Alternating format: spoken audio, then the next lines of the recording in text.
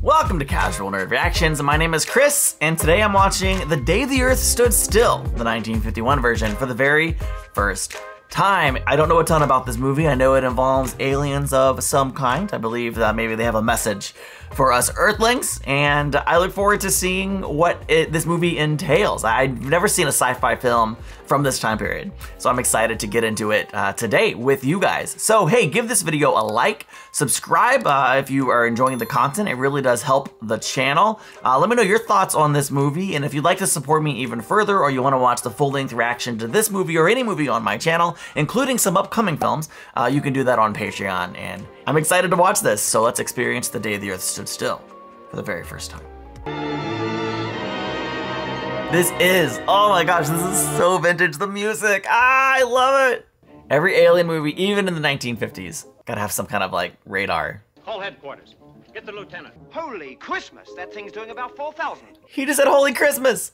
The government has not yet issued any statement, but there seems to be no question that there actually is a large unidentified object. Traveling at supersonic speed is headed over the North Supersonic Atlantic toward the speed. east coast of the United States. This is H.V. Kaltenborn. I love like using the news and the radio. It gives it like an air of authenticity. Like, oh my gosh, this is happening. We should be freaking out right now. Oh wow, everyone's pointing up.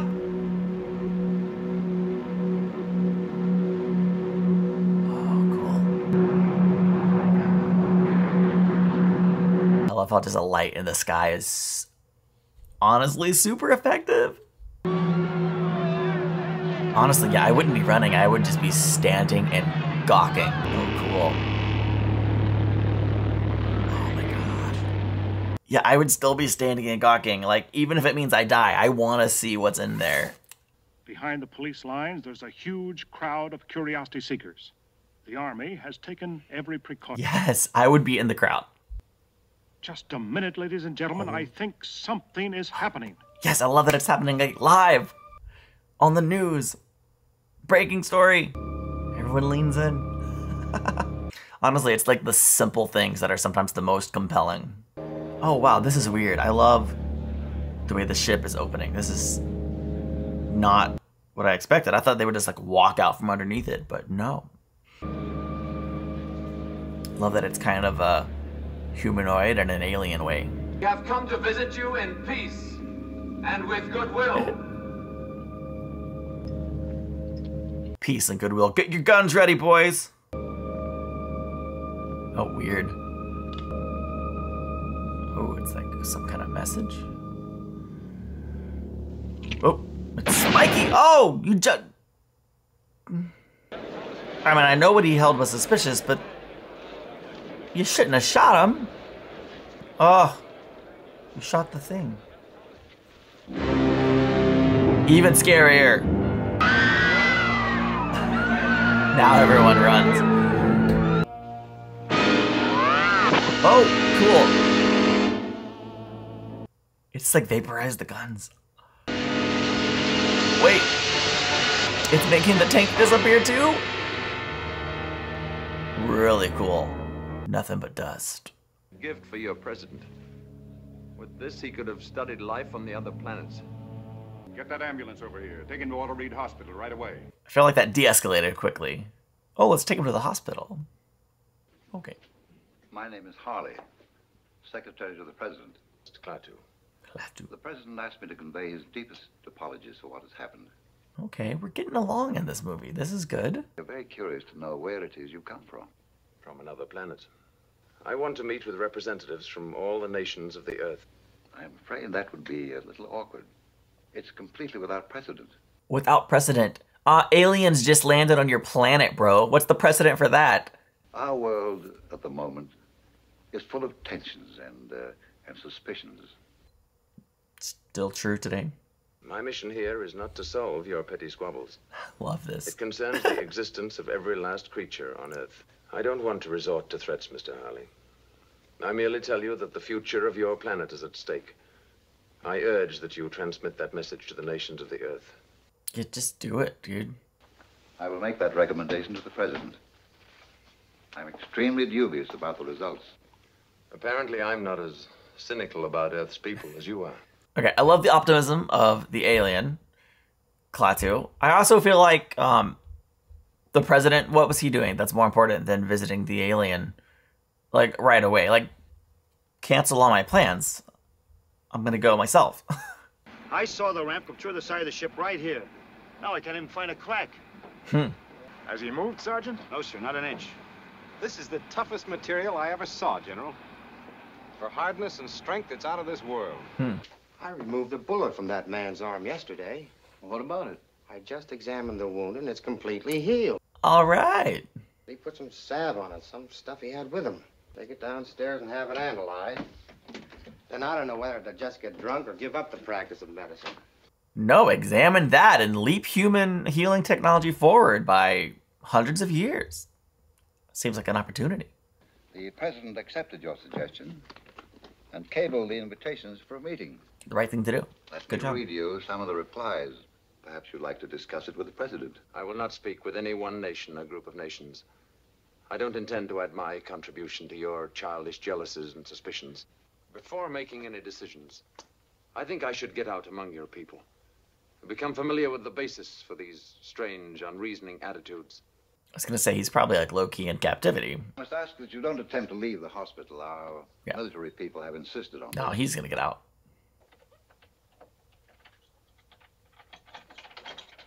Oh no, a lock! Oh, I bet he's not even there. I bet he just got out somehow. Mysteriously. The way they ran in. I love it. Get every available man, yes? The undue shock.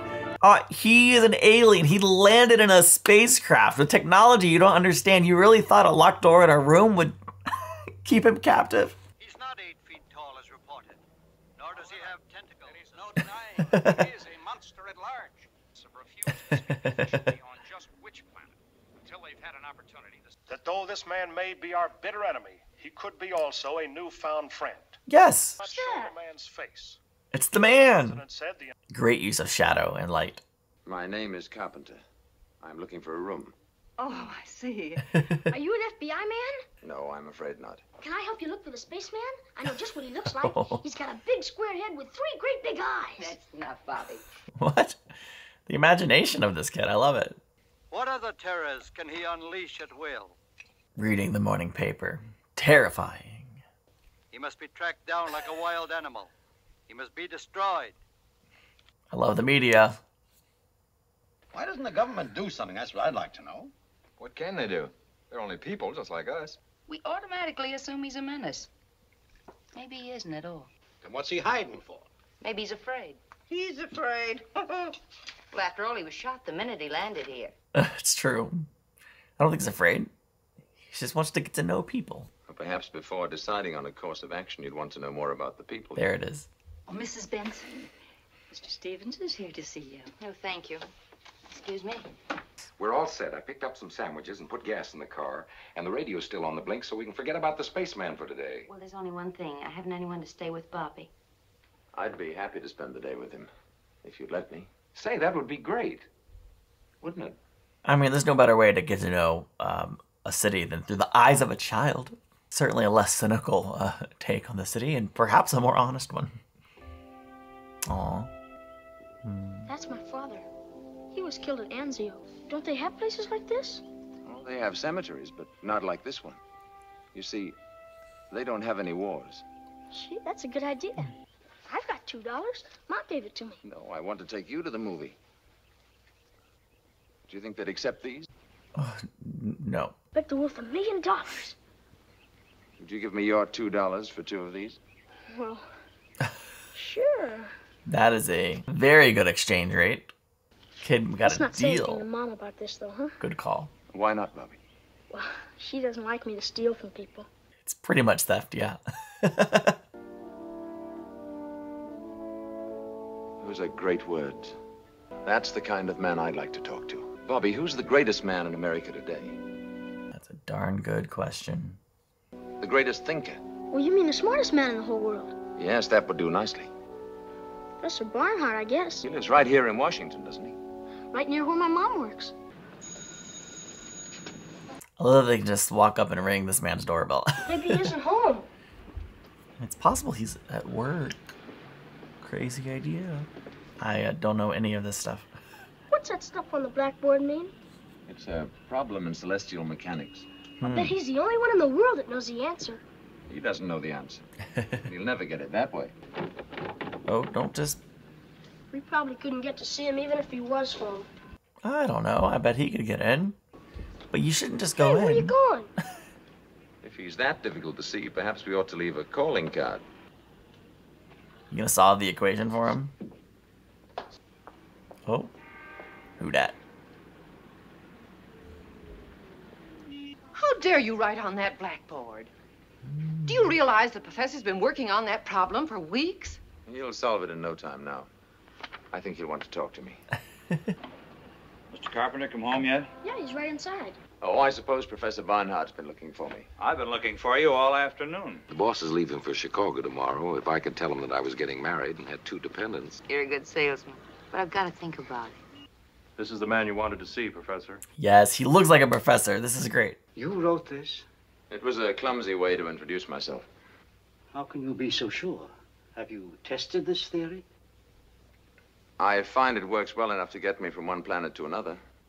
Ooh, he's coming clean. You may go now, Captain. Please thank General Cutler and tell him that I know this gentleman. There are several thousand questions I'd like to ask you. I'm sure there are.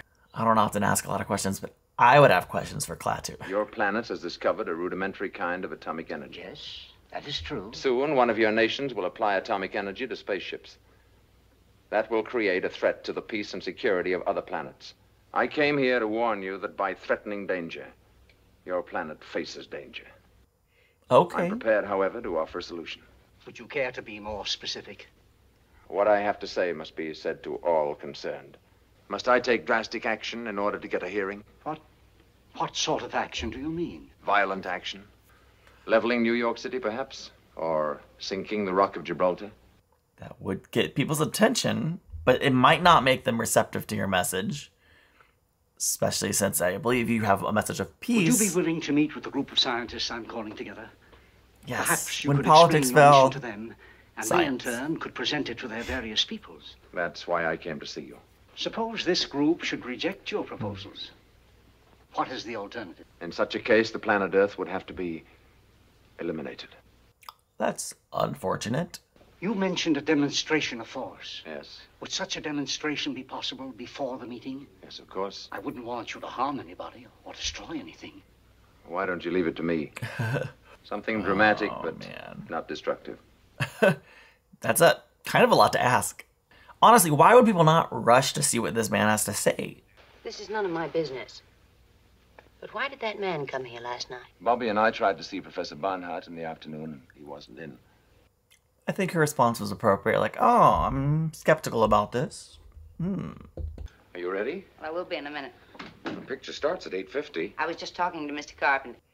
Is he going to be jealous? I'm sorry. I guess I'm just tired of hearing about Mr. Carpenter. Oh, I don't like the way he's attached himself to you and Bobby. After all, what do you know about him? It's been like 2 days.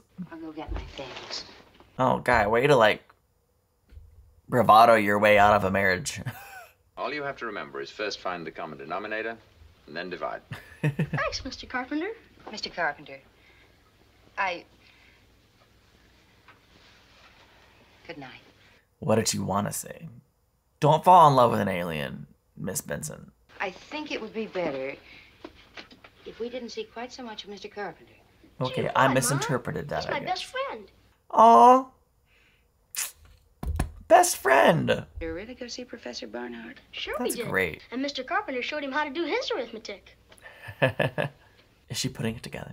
Bobby, have you a flashlight? Yeah. What do you need it for?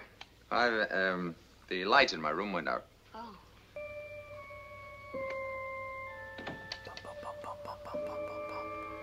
So he lied. The light worked just fine. Alright, I assume the kid's gonna follow him? Yes. I mean, I would like the kid to stay inside and be safe, but that's far less interesting.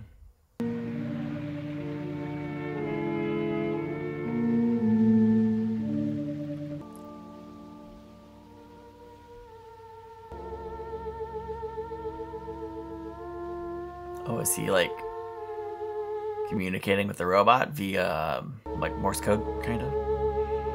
But probably different and more advanced. That's really cool, actually. Oh, what's it gonna do? What's it gonna do? Oh, it's nice that they cut away. Like, we know what happened. We didn't have to see it. I think the kid should go on the spaceship right now. Go, go, go, go, go.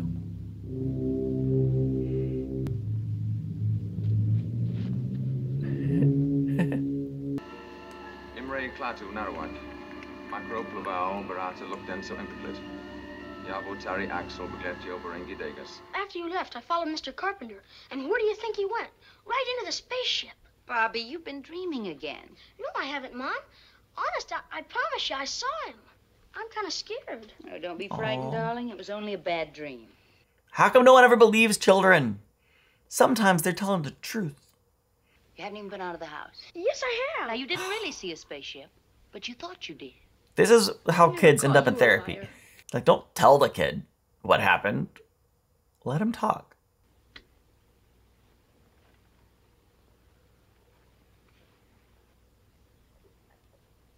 Oh, Diamond. So why are his hands so dirty? He's not there, but look what I found in his room.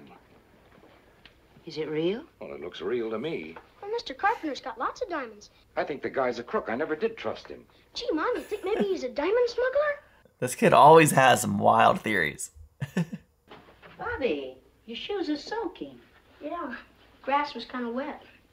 'Cause he left the house. Look, physical evidence that backs up his story. Mr. Carpenter. Hello. May I see you for a minute? Bobby has such an active imagination. Did you believe what he told you? I have a reason for asking this. A very important reason. Tell him the truth. Say, I didn't at first, but I'm starting to. Perhaps I should be completely honest with you. Uh-oh. What happened? We shall be here for a little while. Oh. About 30 minutes. You see, the electricity's been neutralized. All over the world. Oh, what a clever idea. This would be even more insane if it happened today. Like, even half an hour without electricity, and we're like, I mean, think about the implication. Oh, even the crank tractor doesn't work? Oh, no. A brilliant idea. I never would have thought of it. What about the people who are coming to the meeting tonight? Have they all arrived? Yes, here's the list. Power's been cut off everywhere, with a few exceptions. And even these exceptions are remarkable. Hospitals, planes in flight, that sort of thing. That's awesome. Will you please tell me where it came from? That's what I want you to tell me. But there are no diamonds like this any place in the world that I know of. Are you sure of that? That makes it more valuable than diamonds. I thought if you knew the facts, you'd appreciate the importance of my not being apprehended before the meeting tonight. If this meeting should fail, then I'm afraid there is no hope. Dun dun dun. Must be 12:30. A lot of damage could have happened in half an hour. I would kind of like to see a whole movie just based on that half hour. Tom, he was there last night when Bobby told me what he saw. Do you think he'd tell anyone? Well, I think he'd talk to me first anyway before... What about the robot, Colonel? I was directed by the Joint Chiefs to find a means of immobilizing him. We accomplished that this morning by encasing him in a block of KL-93. Up till now, we've agreed upon the desirability of capturing this man alive. We can no longer afford to be so particular. Oh, the escalation. I have some terrific news about your friend, Mr. Carpenter. What about him? Helen, he's the man from the spaceship. I know, it's true. How do you know? Never mind about that. But you've got to promise me call. you won't say a word to anybody. Are you crazy after what happened today? He's a menace to the whole world. It's our duty to turn him But in. he isn't a menace. He told me why he came here. He told you? Oh, his jealousy is gonna rule his... General Cutler. Yes. Oh, all right, I'll hold on. Tom, you mustn't. You don't know what you're doing. It isn't just you and Mr. Carpenter. The rest of the world is involved. I don't care about the rest of the world. That's part of the problem. You'll feel different when you see my picture in the papers. I feel different right now. You wait and see. You're going to marry a big hero. Nope. I'm not going to marry anybody. There's a certain brilliance about having an alien show up on Earth, and the movie is structured in such a way that we're on the side of the alien rooting for him. Yay. Where's the meeting going to be? At the ship. Interesting choice to do it at the ship. Attention Zone 5. Attention Zone 5. Yellow cab moving north on 14th Street from Harvard Street. Hot on the trail. Oh, man. Okay, I'm really confident they're going to make it to the meeting, but this movie has me like, what if they don't make it? Worried about Gort. I'm afraid of what he might do. If anything should happen to me, he could destroy the Earth. Uh-oh. If anything should happen to me, you must go to Gort. It's a name. You must say these words. Klaatu, Barada, Nikto. Oh, man. If I had to remember and repeat those words, the Earth might be doomed. Klaatu, Barada, Nikto. Attention all units. Northwest area, Zone 5. Close in.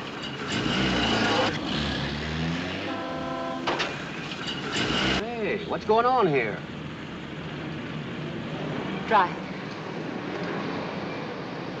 They're getting out before the cab's even stopped.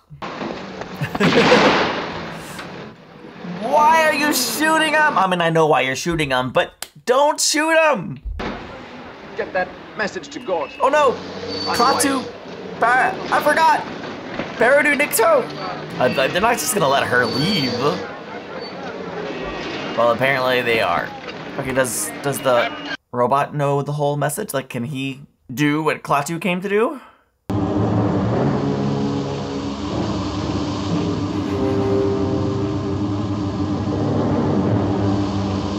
Yeah, I don't know why you thought that would hold him. Oh. That's right, just the guns. Okay. Oh no! Whoa! It wasn't just the guns! This kind of escalated. That's worrisome. Say the words, girl. Fast. Swiftly. Say them now.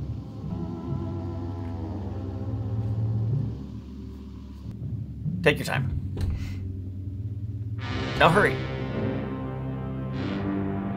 If you die, it's your fault. You have a message that's important for all of mankind and you scream and collapse.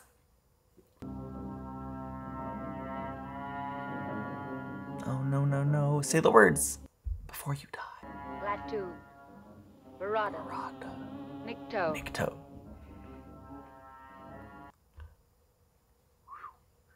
What are you doing now, mister?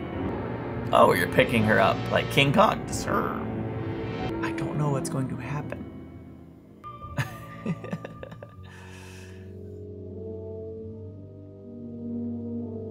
Yes, we have the body here now, locked in a cell. There's no question about it, General. He's dead, all right. Two thumbs down.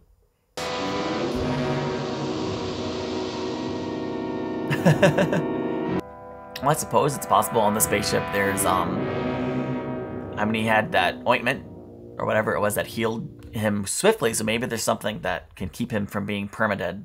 I don't know why I said permadead instead of just permanently dead.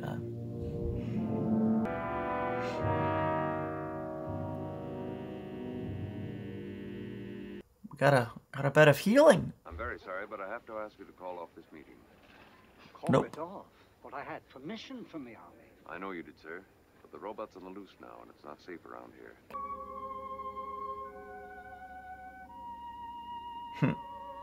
I thought you were... I was. He has the power of life and death? No. That power is reserved to the Almighty Spirit. Interesting. I like how they still, like, incorporated God into the story. Most alien stories would just discount God or just not reference it or talk about it. Interesting. Under the circumstances, the Army people have asked us to leave. I can do nothing but suggest that we comply. Or start the meeting. All right. I've been waiting the whole movie. What do you got to say, my friend? The universe grows smaller every day. And the threat of aggression by any group, anywhere, can no longer be tolerated. There must be security for all, or no one is secure. Now, this does not mean giving up any freedom, except the freedom to act irresponsibly. For our policemen, we created a race of robots. In matters of aggression, we have given them absolute power over us. At the first sign of violence, they act automatically against the aggressor. The result is we live in peace, without arms or armies, secure in the knowledge that we are free from aggression and war. It is no concern of ours how you run your own planet. But if you threaten to extend your violence, this Earth of yours will be reduced to a burned-out cinder. Join us and live in peace, or pursue your present course and face obliteration. It's kind of a unique way to say, like, hey, don't attack us, or we will obliterate you. We shall be waiting for your answer. The answer is, we won't attack you because we don't want to be obliterated. Are we gonna see their answer? Probably not. I feel like this is like, we said what we came to say, let's bounce out of here. Zoom. Wow, honestly. What was that? That was really interesting. I don't know, man. I enjoyed watching that. I really love the simplicity of it. Yeah, I'm not gonna get into like the big picture politics of like on Earth, if we should be made to live peaceably by threat of a giant death-defying robot. Come to your own conclusions on that. From an intergalactic standpoint, yeah, obviously, let's not attack the other planets. Let's approach it with peace in mind. And from an earthly standpoint, I think, yeah, like, wouldn't the world be a better place if we sought to get along with each other, to live at peace with each other? I know there are times when going to war is the right thing, so I don't know, you know, politically what this movie is trying to communicate, but from like an interpersonal relationship standpoint, I'm just, the last couple years, I've personally been overwhelmed and tired of just seeing people angry with each other and divided and fighting and arguing over so many things. And look, we are gonna have different opinions. We're gonna have different viewpoints on things in this world because, I mean, things are complicated. Things are not simple. However, come on, humans, my fellow humanity, can we please disagree with each other and still love each other? Can we disagree with each other and not hurt each other and be leading with anger over our disagreements? There has to be a way, there has to be a path. I don't think a giant robot forcing us to get along is the right path, but you know, we need to take personal responsibility on how we treat each other. That's all. Hit the like button on your way out, subscribe for more content like this, and I'll see you in the next one. Bye.